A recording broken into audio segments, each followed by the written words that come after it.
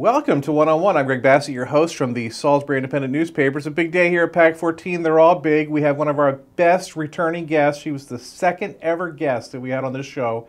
We always have her in January to preview the General Assembly, but she's been too busy. We've all been too busy with stuff going on, so we have her in almost mid-session or early first quarter of the session to come in and talk about what's going on. Our state senator, Mary Beth Carozza. Welcome. Thanks for having me back, Greg, and I have to tell you, it really is good to be back. It's so good to see you, but you are a busy bee, as you always are, during these sessions. So first off, tell me what it's like in Annapolis these days. It must be a really weird experience.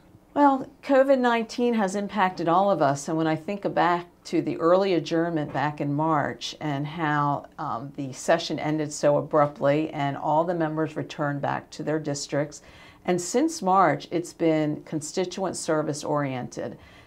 Trying to assist constituents, whether it's small businesses that were forced to shut down and what type of assistance did they need to even survive, whether it was people who needed help with their unemployment benefits, whether it's people just wanting to know basic information. Where do I go for a COVID-19 test? When should I test? We're talking about all the phases with the reopenings and what you could and could not do. So really since March, it's been thousands of constituent inquiries and efforts to assist those. And that really was the precursor of preparing for this session of going back to Annapolis for the 2021 COVID-19 session. And it is completely different. For starters, we have to test 2 times a week before we can even go onto the Senate floor. We have to show that negative text message that, that we're COVID-19 free in order to keep our colleagues, staff, the public safe. But the good news is we have been meeting as an assembly and moving forward. The hearings are different. All of our committee hearings are held by Zoom. And while we are covering a lot of bills, there are some limitations. We are having to limit the number of people who can testify both for and against a bill. And oftentimes the process prevents people from participating with oral and verbal presentations, which are far more effective than reading written testimony at times. I will say that we have insisted, and I say we, Senate Republicans, have insisted on in-person committee voting and in-person chamber and floor voting. And we've been able to stick to that at this point because we have not had any outbreaks in the chambers or on the State House complex. So we have been able to do our committee votes and our floor votes in person. The governor just had the State of the State last week address. That address kind of depressed me because there was a lot of stuff going on, obviously. But you found some positive things in that based on your weekly letter that you send out. And among those was the prospects for long-term economic progress. Well, first of all, I accept Governor Hogan's challenge to the members of the Maryland General Assembly, which is we need to pass the COVID-19 Emergency Relief Act as soon as possible. And I give the governor credit. He came right out. He made it his top legislative priority. He put the challenge out there. The Senate is moving forward. The House, we hope, will continue the pace and that we actually have an Emergency Relief Act that will go into effect immediately. And that's really important. There is a sense of urgency. And I'm supporting that because I'm listening to my constituents. My constituents are telling me they do need those stimulus checks, $750 family, $450 for individuals. They're telling me, the small businesses, that they do need those tax credits for some immediate relief. Looking ahead, I do believe Governor Hogan is pointing out to us, and it's something that I've been working on throughout the entire COVID-19 pandemic, is that there will be long-term recovery needed. And we need to think about not only the short-term relief that we absolutely need for our families and for our business operators, but that we also need to think about what policies do we need in place for the long haul. And I'm very concerned about those small businesses, especially those operators that were already just kind of at the margins with their profits before COVID-19 hit and have been so hard hit by COVID-19 that we are sensitive to what policies we move forward with. And there are some bills that have been proposed that, quite frankly, are taking us off of a long-term recovery track. And I'm very concerned about those. And I want to give credit to the Salisbury Chamber of Commerce and members, the Ocean City Hotel Motel Restaurant Association, those who are making the effort to share their concerns and their immediate priorities and thinking about the long-term recovery as well. One of those things is the Essential Employees Protection Act, or whatever it's called. I should know, but I don't. There's some controversy with that. I know you're kind of pushing back against that. Well, I'm listening to my constituents. Before this legislation was, we caught wind that it would be introduced, and it was introduced, and I started hearing from employees at Purdue and the leadership there. I started to hear from members of the local Ocean City, Salisbury Chambers of Commerce. And you hear me mentioning our two chambers of commerce. It's really important that your viewers know that the Ocean City and Salisbury Chambers of Commerce are two of the biggest chambers in the entire state of Maryland. And I give them credit that they, were of course focused on the short-term relief that was needed for the very survival of their members. But then, they're looking ahead, and we're looking at these bills that, could have a devastating impact, particularly when they're talking about some retroactive provisions and what that would cost to their businesses. So I give them credit. We need the feedback. There is a hearing coming up that I'm already in touch with our locals about what testimony will be shared. I'm not on the committee where that bill is moving through. It's going through the Senate Finance Committee, but I am in contact with the members on that Finance Committee so they know the devastating impact of that legislation as proposed. One of the things through this pandemic we've all learned, part of our exposure to Wi-Fi, to having the zones where we can access stuff, kids being online. We definitely have an internet problem on the shore. What's going on with that? So I will have to say, with every constituency that I've been working with through the COVID-19 pandemic, whether it's been our students, parents, teachers in the school system, whether it's been those who are depending on broadband to telework, whether it has to do with telehealth, which has now become essential during the COVID-19 pandemic. All of those constituencies absolutely agree that the one priority that we need to make sure that we move forward with is increasing broadband accessibility. And in a district like mine, representing all of Somerset County, all of Worcester County, half of Wycomico County, so many rural areas, from Smith Island to Newark and Worcester County. You look at the rural areas in Wycomico area, I've got the eastern part, Pittsville, and those areas. The challenges that we have for our families, whether they are trying to work with their students, their children at home and with the school system, and the challenges that broadband, or lack of broadband accessibility has presented, whether it's trying to allow people to work from home and even trying to make sure businesses, attracting businesses eventually, they need to be in places where they can have broadband access. And then of course to expanding telehealth.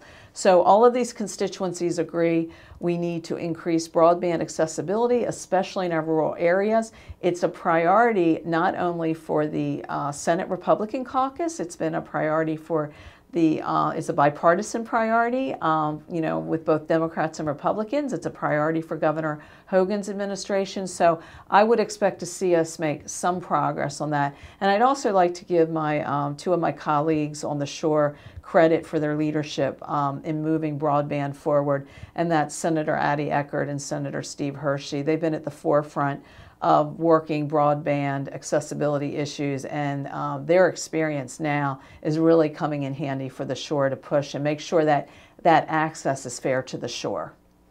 I know you're close to the governor, you're a fan of the governor. I think his performance through this thing's been really good. I'm really impressed with what he's done. I was skeptical about reopening schools, very worried about that. They've reopened in Wicomico today to the younger kids. They're going to open in stages. Are you concerned about reopening schools, or are you supporting where he is on that? I really believe, from what I'm hearing from the majority of parents and students and teachers and my interaction with our 3 local school systems in Wicomico, Somerset, and Worcester counties, that we can open safely for our students. And I think it's so important on so many different levels. Number one, we have to catch up academically. We have to be candid that this virtual learning has had a bit of a negative impact on our students' progress, their academic performance. Also, I'm very concerned about the social and the developmental side of this. When that you see that students need that interaction with other students and with their teachers. At the same time, I really want to give credit to teachers and parents who have become very creative on how to make the best of a bad situation. I've seen some of these Zoom interactions where teachers have really come up with creative ways to keep their students engaged. I've seen parents really have to put so much, make sacrifices on their end, whether it's work-wise or social-wise, really spending that time with their children. And what also has happened in this process is that parents see what's going on with their children's education. They have legitimate questions and concerns that they're sometimes raising with the school system. And I want to make sure when they're raising those questions, when they're asking for more parental involvement at the front end, that we are not defensive about that, that we realize that COVID-19 has changed the dynamics here, and perhaps we can take that as a positive. So when parents might be asking questions and maybe even challenging on certain content or processes, instead of being defensive, I'd like us to see us communicate more. Not through attorneys, not through legal memos, and not through legislation. I'd like us to communicate by sitting down and working through some of these tough issues. So there's been, I believe, a plus side with parents being more involved. I believe that that also is raising some questions that we need sometimes better systems of communications on the early end, so we're not defensive when questions are raised about our children's education. You had a great forum, I thought, that I got to participate in, where you had the Senate minority, the new Senate minority leader in town. And I know you went to a lot of different locations on the lower shore, but the Salisbury meeting was great. You had a lot of the leaders here in town, and they were able to make presentations to him about what some of our problems were and what some of our pluses were. I just thought that was a great thing. Well, thank you. And we wanted to take advantage of the new Senate Republican minority leader being on the shore. And he initially offered to come down for one meeting, and we talked him into several stops. He did a forum in Ocean City at the Ocean City Convention Center. He did a forum here in Salisbury at the Wicomico Civic Center as well. And we also had a meet with local watermen. And I thought what was especially helpful in the Salisbury Forum is that even though we had to limit the presentations, it was a really good cross-section. So the minority leader could hear from our business community. You know, he heard from the chamber, he heard from Purdue. He heard from our local health officer, Lori Brewster, who covers 2 counties, Wicomico and Somerset. He had an update from at both the K through 12 level with Dr. Hanlon, and also from at the university level as well, with UMES participating. So I thought that was important that he was in listening mode, It did give our leaders here, our business community and civic leaders, the opportunity to make that presentation. And I think it opened a door for a relationship, an ongoing working relationship. I do plan when the leader, after session, to have him come back down and make additional rounds in my district. But I was very grateful, not only that the leader was willing to do that and make those local stops, but that I want to thank the leaders in Wicomico and Worcester and Somerset County, because we had to pull that together very quickly, and I was very encouraged that our leaders took advantage of the opportunity. I saw the Republicans just recently released for election integrity, which is certainly a big talking point right now, some proposals for some changes in how elections are conducted to make sure that there's confidence in the elections. But I was worried about some of the things on that. I mean, one thing was the voter ID, which we hear all the time. But are you concerned about election integrity in Maryland? I get the feeling that things go pretty well here, but do you want to talk about that? Well, I want to talk about that, in that right now there are proposals that have been introduced that would expand mail-in balloting and other efforts. And I believe before you talk about expanding, you know, on whether it's more mail-in balloting, more voting centers, whatever it might be, I think we first have to look and make sure that we have safeguards. And so I think you can talk about safeguards when you're talking about voter integrity. And I hear from so many of my constituents, number one, you know, they point out to me, if you can show an ID for everything else that you do in your communities, why wouldn't you show an ID when you go to vote? It's a safeguard against voter fraud. Also, because of the increase with mail-in ballots and having that as an option, why wouldn't we have a safeguard to match the signature on the ballot, you know, with your registration? Why wouldn't we put that safeguard in? People want to have confidence in the system. So I think when we talk about what I believe are common sense voter integrity safeguards, that it makes sense to people, and you know, it restores some confidence. And yes, I do think there was some confidence lost, you know, with the election this past in the primary and in the general. So if we can come forward with some common sense voter integrity safeguards, I do believe that it would help restore public confidence in our electoral system. Is there something we can do to educate people better in terms of people who might be intimidated by that process and they're afraid to go to the polls and perhaps like show their ID? You know, I do think education can be a big part of it. What we're doing right now, if you see, obviously in COVID-19 had an impact on this, but you know, voters have the option of whether, you know, they will always have the option to vote by mail if that's what they want to do. For those people that it was important for them to vote in person, as it was for my constituents in Smith Island, which is why I fought so hard to make sure that those residents of Smith Island, those voters, if they wanted to vote in person, they could do that.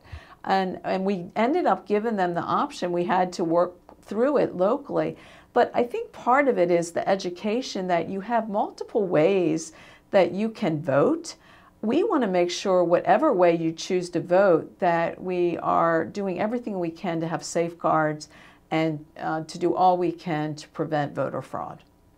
I know one thing you spend a lot of time on. The governor will have these different edicts about, you know, hours for restaurants and things like that, capacity, and then you have to sort of rally and write a letter saying, Governor, do you want to reconsider this and get people to sort of chime in with their concerns? What might be the next concerns that are coming up that you guys might have to work on? Well, thank you for the question, because really since March, I would say the two areas that I've spent the most time would be assisting small businesses, especially, as you know, with the challenges of a seasonal employment and seasonal businesses, to do all I could to help them through that process. So if you think back, first many of them were shut down. Then, so that put the pressure on to provide some immediate relief so they could survive. Then we immediately started pivoting to what these phased-in reopening, what would that look like, and how could we do it in a way that's safe, but also maybe speed that process along.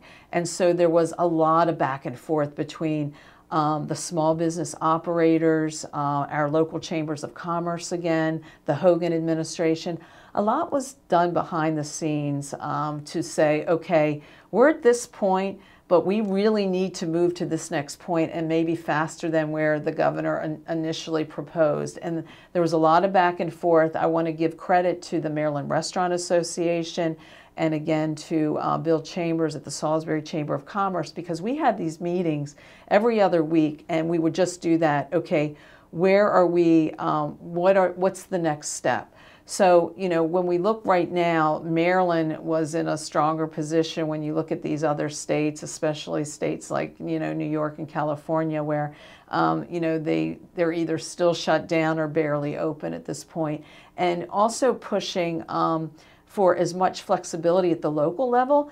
You know, when you started to look at the numbers, you know, if we were doing better on the shore and we could have safe reopenings, if Prince George's County and Montgomery County and those other counties wanted to make decisions to be more conservative, we just didn't want their decisions to impact us on the shore where we were ready to, you know, to move forward with safe reopening. So that is continuing right now.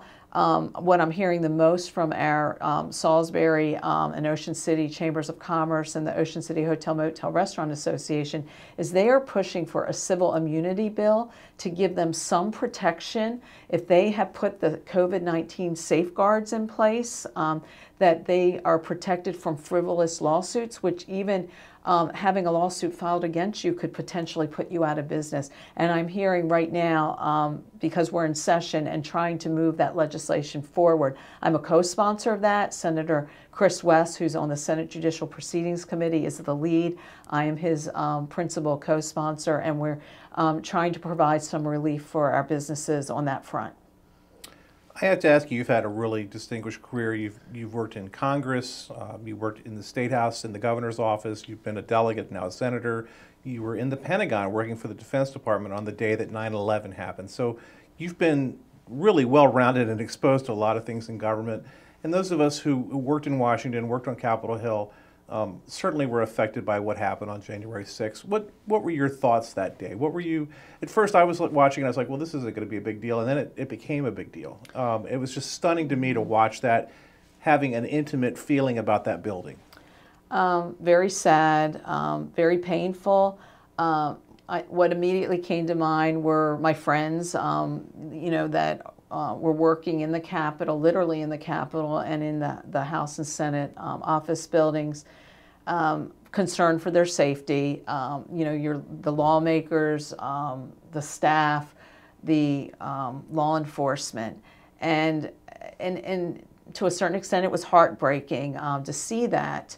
Knowing that I knew of people that came up from the shore to peacefully participate and weren't even anywhere near the Capitol and didn't even know that was going on. And then to see that happen is, you know, I describe it as, you know, sad, painful, and I condemn the actions of those who, you know, violently were storming the Capitol, and I know the investigations are going forward, and they should be held accountable, absolutely, and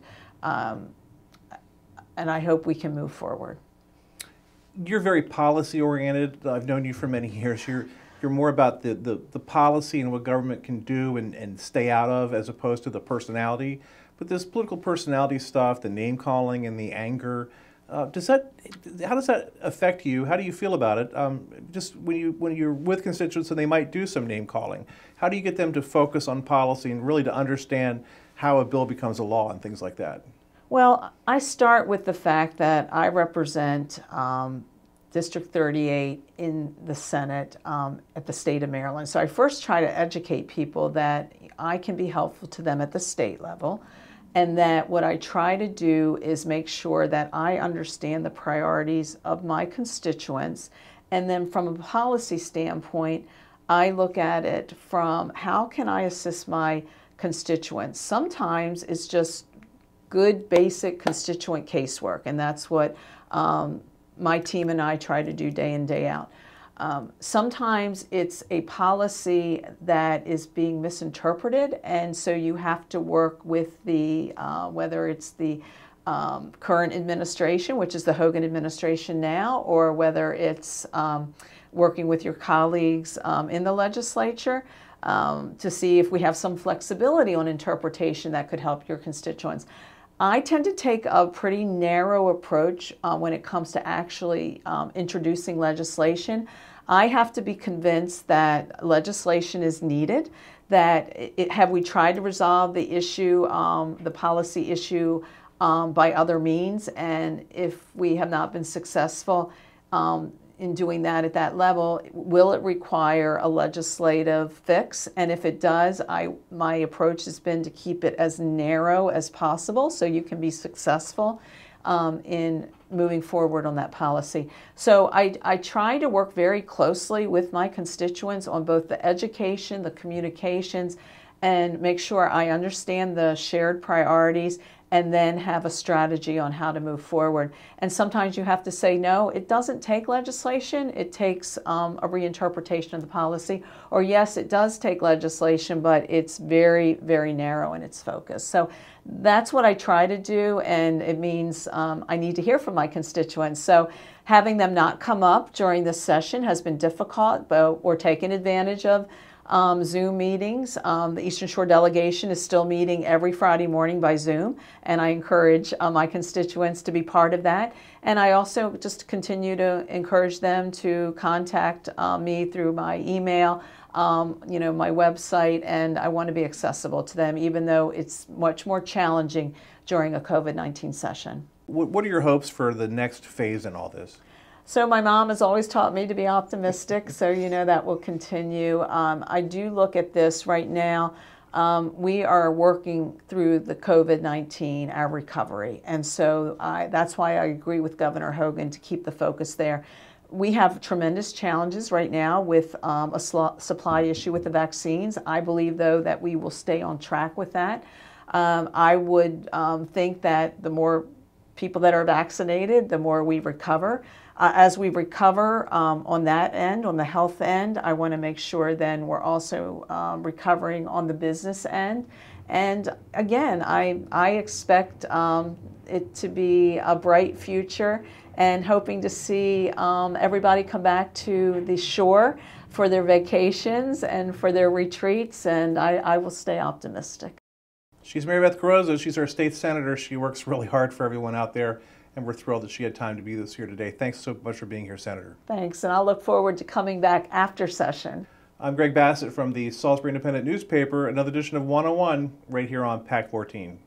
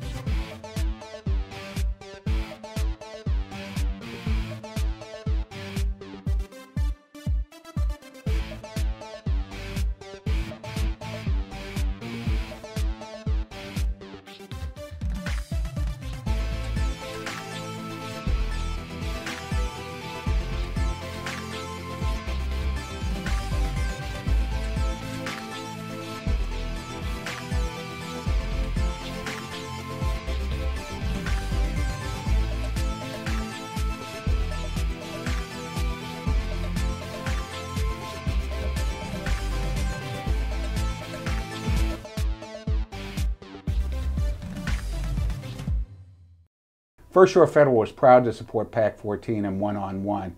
We'd encourage every business to support PAC 14 and pick a program and support it, and let's make a difference.